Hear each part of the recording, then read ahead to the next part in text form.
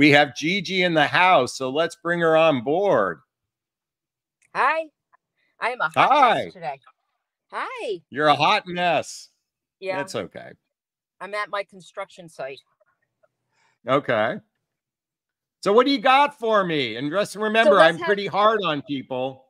That's okay. Let's have some fun. I met a guy on Millionaire Match a week ago, and we've been back and forth, and we've talked on the phone. He's been very honest with me. He's in a situationship, and he doesn't want to be. And then he invited me to join him in New Orleans at an event that he's attending. Should I go? So he's currently in a situationship with someone else.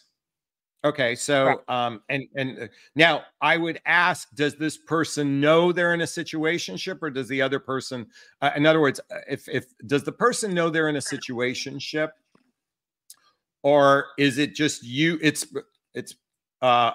Gigi, you disappeared. Okay, there you are. My point is first to determine if he's in integrity. Does the other person know they're in a situationship? That would be something I would ask him. You're frozen, right? Oh, there you are. Okay. Number two, why are you interested in someone who's in a situationship? Let me ask that question. So we were talking before he told me about the situationship, and in conversations, he doesn't want to be in it.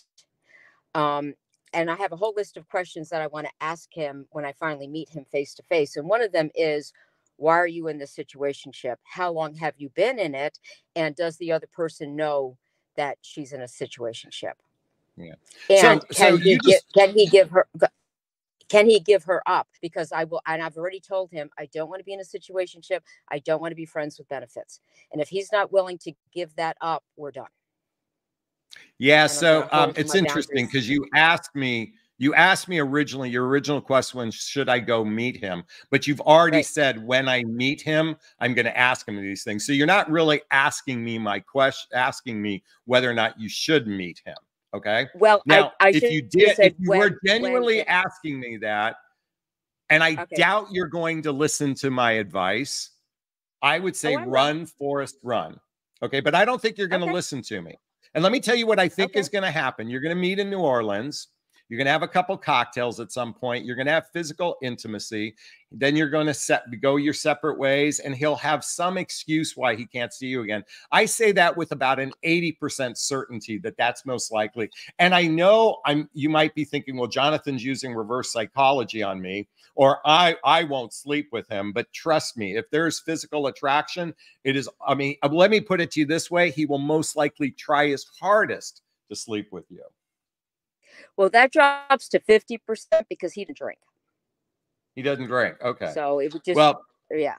Alcohol just makes, there's, what was that line in the movie?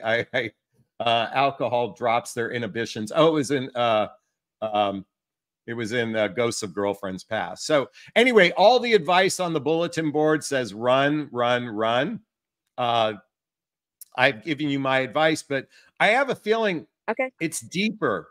I think this is a deeper question of why are you even interested in somebody who's unclean? He's not clean. He's got dirt. He's dirty right now. I don't mean that. I don't mean that his character. Okay. I'm just saying he's involved with someone else. So what in you is attracted to a person that isn't rather clean? And again, when I say clean, I don't mean, I just mean he's tangled with somebody else. So it's a red flag, and I was interested in him before I knew that. So it's not like I got interested because of that. Wait, say it one more time. You what? I said I was interested in. I will just tell you, most self-respecting women, and I don't mean to characterize you as not self-respecting, a true woman of her sovereignty, her self-worth, her self-esteem, her self-respect, would say, you know what? Thank you for being so transparent with me. I really appreciate your honesty. That takes a lot of bravery because a lot of men won't be honest. I will tell you that that doesn't align with my value. One of the fundamental values I have when getting to know someone is I like to date one person at a time. So if a person is dating multiple people, I don't feel that's very clean. I think the respectful thing to do is let this person know that you're going to exit out of this relationship. And then I might be interested in meeting you in the future. I might be interested in meeting in the future. But right now, I don't feel comfortable because that isn't alignment to who I am as a person. Well, that conversation will happen. And there will be no sex. Well, you'll have to report and I get a back trip to New Orleans. What's that? Well, I understand. You know, the thing is right now, most people are significantly lonely. I'm not suggesting that about you. I'm generalizing here. And because of that, this is a nice vacation. It's an opportunity to step out of your zone. You're welcome to do whatever you want, Gigi. I'm here to say this. Right. But it's also a reflection. If you're willing to accept a crumb, it's really a sign of more individual work you may want to consider for yourself. That's just an observation off the cuff. You know, you take that for what it's worth. But I'm only accepting a crumb if I let him into my life. You just, the minute you meet him, you've let him in your life. The fact right now he's in your life. Don't misinterpret. He's already in your life. He's occupying space. You guys, show me your text messages. I bet it's you know, so he's in your life. He's already in your life. He's occupying real estate.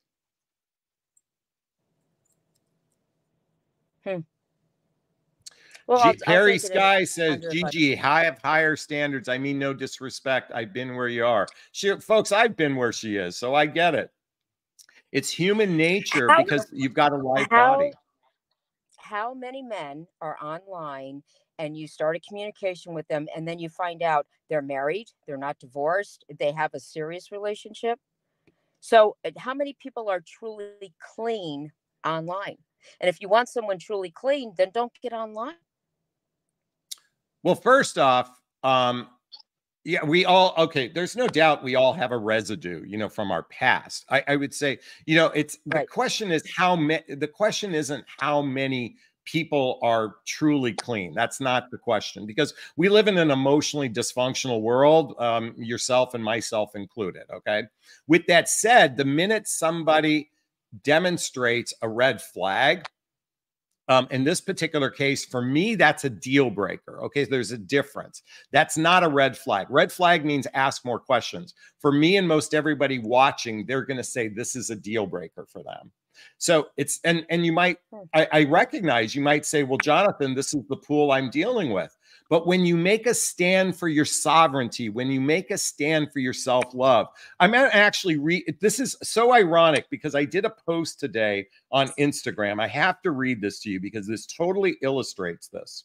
The meme says, by the way, folks, I'm just going to switch screens here for a second. The meme says, you bring a lot to the table and it's okay to act like you own your worth. That's what the meme says. And I want to read to everybody what I wrote, okay?